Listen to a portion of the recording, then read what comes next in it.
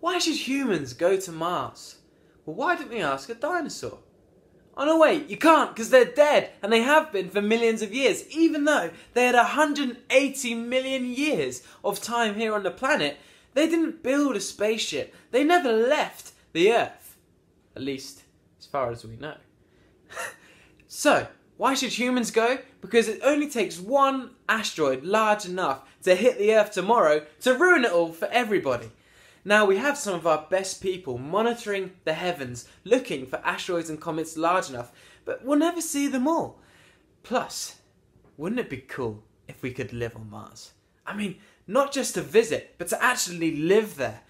Well, it does two things. One, if Earth was to be destroyed and all life here was ruined, well, at least we'd still live on in another planet. That's a huge deal. Having two places, well, a backup plan, plan B, is vital for our longevity. Because it's inevitable at some point that a catastrophic event will happen here on Earth. Maybe the supervolcano in America will blow up and really ruin it for humans here on Earth and all other life.